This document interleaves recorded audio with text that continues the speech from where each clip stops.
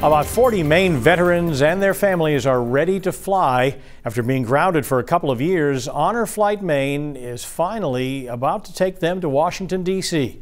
News Center Maine's Don Carrigan has the story. It's always an excited group when an Honor Flight Maine trip is about to take off for Washington. This one may be more excited than most. That's because for the past 2 years, they haven't been able to go. The COVID pandemic kept Honor Flight grounded. Now they've started a whole series of trips, 6 of them for this year, that they're hoping will start to make a dent in the backlog of people who want to go.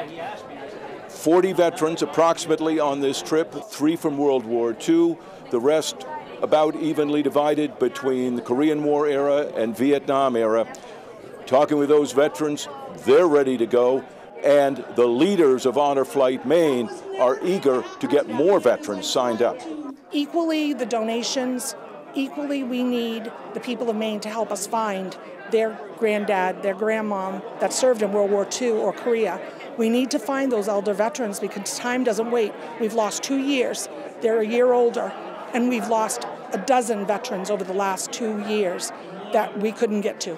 It's an honor, like I say. It's a chance to get in. I was stationed in Washington for 3 years, 3 different times, but it's been a long time since I've been there.